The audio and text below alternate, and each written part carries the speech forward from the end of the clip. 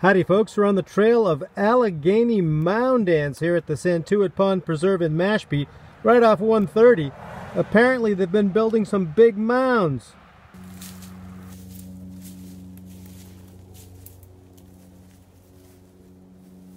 Man, that's a giant ant mound.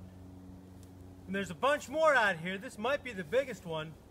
It's got to be a couple feet high, maybe 7 feet across. Apparently thousands of Allegheny mound ants live in here, I guess. Ow! Just kidding, but apparently they can bite. So be careful if you come out to see it. Very strange and wonderful. The world of nature, rearing its moundy head in Mashpee.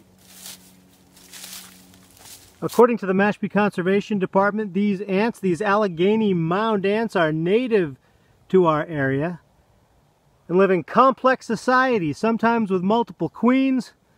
They eat other ants and insects. They do bite, but it's pretty quiet right here, right now.